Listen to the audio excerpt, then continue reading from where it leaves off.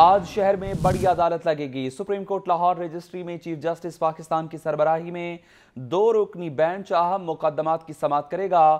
Supreme court Lahore registry میں security کے سخت انتظامات کر دیے گئے ہیں۔ بات کریں گے عمر شاکر سے۔ عمر، لاہور میں بڑی عدالت لگنے جا رہی ہے آج۔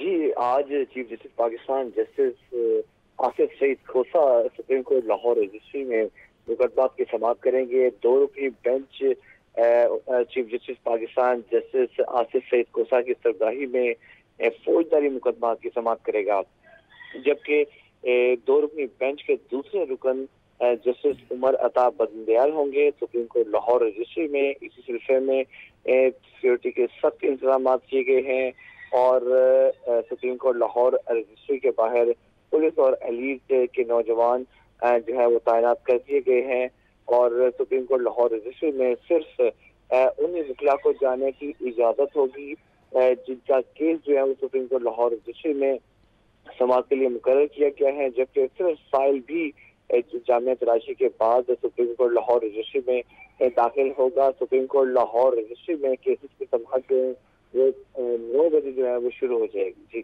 ٹھیک ہے، 9 بجے یہ آج بڑی عدالت لگنے جا رہی ہے۔ Chief justice Pakistan justice Asif سعید کھوسا جو ہے وہ مختلف مقدمات کی سماعت کریں گے۔ شکریہ عمر شاکر۔